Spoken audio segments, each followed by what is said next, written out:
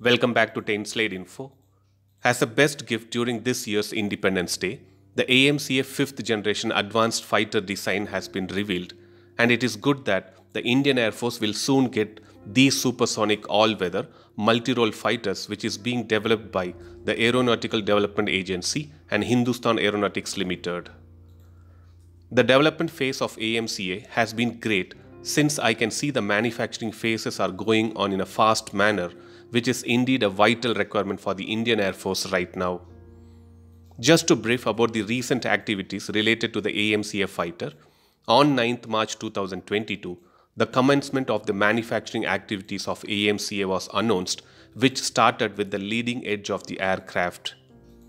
On 13 July 2022, HAL launched the metal cutting for the titanium bulkhead of AMCA as part of technology development at the Aircraft Manufacturing Division, Nasik.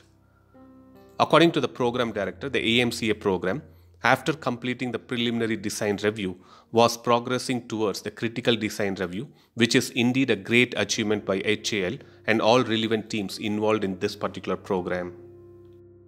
If we take a closer look at the design of AMCA, many aviation lovers can see major resemblance with the Lockheed Martin F-22 Raptor, which is an all-weather stealth tactical fighter aircraft. The AMCA's design has an inherent radar stealth, body conformal antenna, and low intercept radar. The prime features are the divertless supersonic inlet and a 3D bump that prevents the radar waves from bouncing off the engine and the blades and turbines as well. And this makes it a stealth jet in a full form. The jet is seen sporting an infrared search and track above the nose cone, along with an active electronically scanned array radar used to enhance the medium and long range detection of targets. According to Indian Air Force Air Staff requirements, AMCA must have a high degree of stealth, internal weapons bay, external hardpoint for carrying weapons, be able to cruise and perform the role of air-to-air and air-to-surface attack missions. These AMCA fighters should be able to engage targets beyond visual range, and it should also have a powerful thrust vectoring engine for super maneuvering characteristics so that the fighters can have a great dogfighting capabilities. Whatever might be the case, India should expedite the development of AMCA and bring it to reality soon. As per the defense sources, it looks like the Aeronautical Development Agency has planned to build 5 AMCA prototypes for the development process and flight testing.